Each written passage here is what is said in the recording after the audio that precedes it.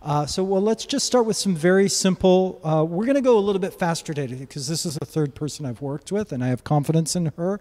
She already has amazing posture. Look at her. So that's a good step one. We're going to just start with grand-plie. So we're going to take our heels. We're going to rock back, just open them up. Bring the heels together, not forcing the turn out. When we stand at the bar, if you've watched our other videos, the first two guests I had, we want to make sure that the hands are aligned straight in front of the shoulders. And I love working with just a total beginner like this, never met them, because it's in real time. So we get these very common issues that people do. We just keep covering them every series. So we want to relax the elbows into the body, standing up straight. Exactly. We want to have a light grip on the bar.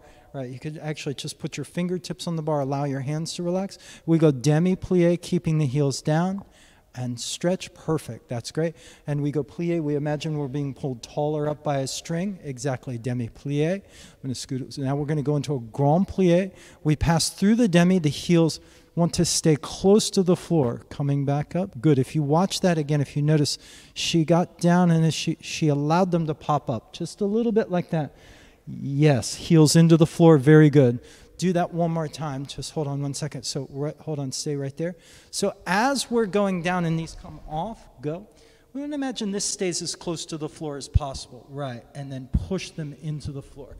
Exactly. You want to imagine that you have a little sticky, gooey material on your heels, so it's like you're peeling them off. Right, that's good.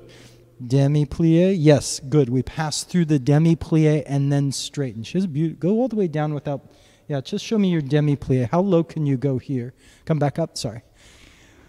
Just go to here. How low can, yeah, this is what we call really nice. She has a very solid demi-plie, meaning she can get nice and deep to the floor. And we want to make sure that our knees are pressing open. This is good. Oh, you're fine. Open over the toes. I'm just illustrating. If we would drop water off the knee, it should land on the big toe. So the knee and the foot need to be in alignment, as opposed to being out of alignment like that, where the knee is pointing one direction and the foot the other. So we're going to do these. Okay, good. And then as she drops down, you can't see her profile, but we want to maintain the back being up like that. So we hold the back, we hold the torso in place. Let's try with music. You guys can try at home. That's what these videos are for you guys to practice along at home. Here we go.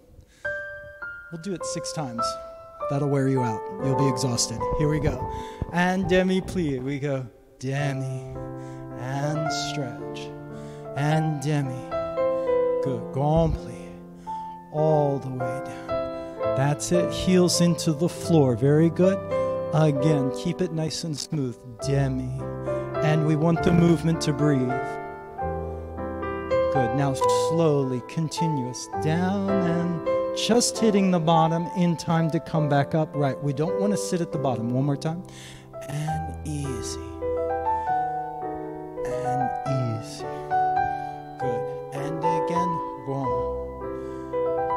Very good. Yes, she's listening to the music. Very nice. And again, demi. Stretch. Demi. And slow. Good. You can press on the bar a little bit if you need help coming up. 2 more times.